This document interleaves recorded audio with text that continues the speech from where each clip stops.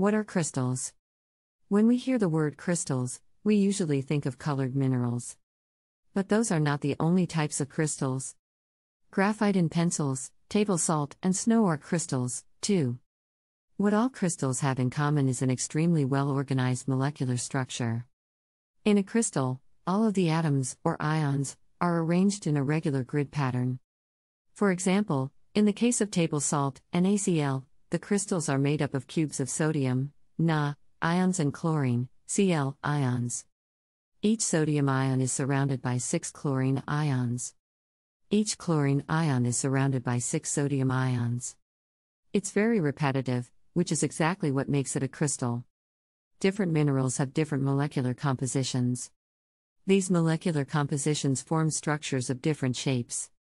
Table salt naturally forms cubic crystals.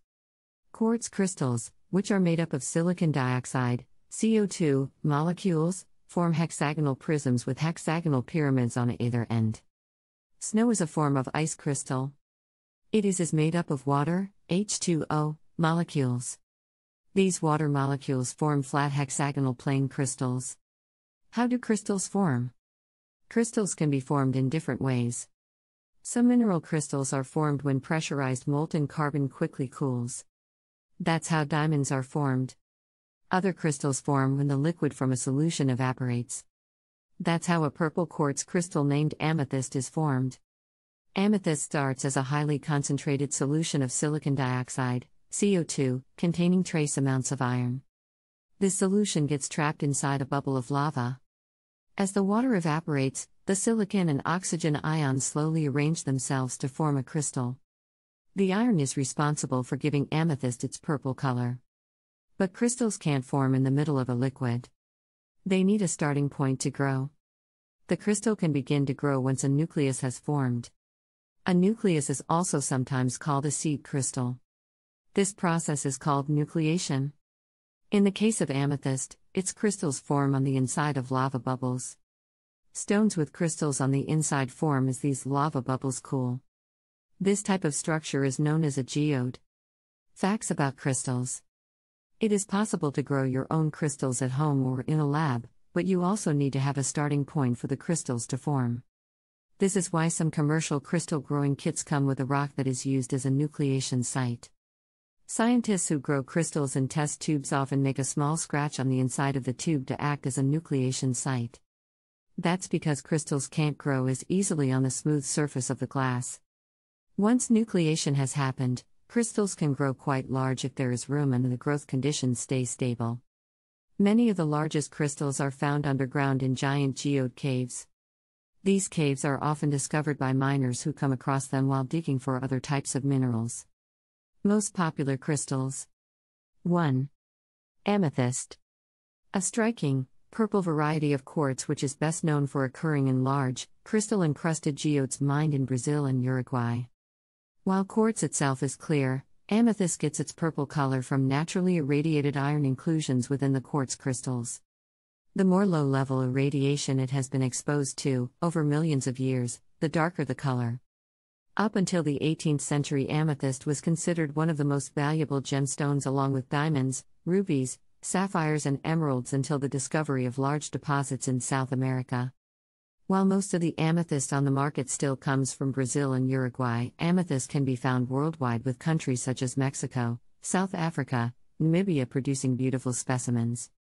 Amethyst's combination of vibrant color, abundance, and relatively low cost for large crystals and geodes lends to its popularity.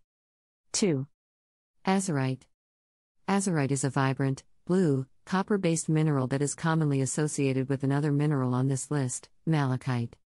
The blue of azurite is exceptionally deep and clear, and during antiquity it was used as a popular painting pigment.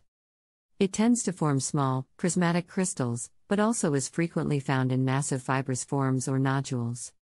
One particularly interesting azurite formation is the disc-shaped azurite suns found exclusively in the Malbunka copper mine of Australia. The coloration, along with the contrasting patterns it forms when associated with other copper minerals, makes it a hit among collectors. 3. Celestite. Celestite or celestine is a strontium-based crystal that is best known for occurring in clear to pale blue colorations, though it may also be light yellow. The vast majority of the celestite crystals being sold are coming from northwestern Madagascar, where celestite often occurs in large geodes. Like amethyst, the affordability of large celestite geodes and crystal clusters lends to its popularity. 4. Citrine. Citrine crystals are one of the most popularly searched for crystals according to Google. But most people don't know what real citrine looks like. 99.9% of the crystals sold as citrine are not actually citrine but are rather amethyst that has been heated in a furnace to make it orange. Natural citrine is quite rare and yellowish in color. Citrine naturally formed as smoky quartz is slowly heated inside the earth, so citrine often contains smoky phantoms within it. 5. Fluorite.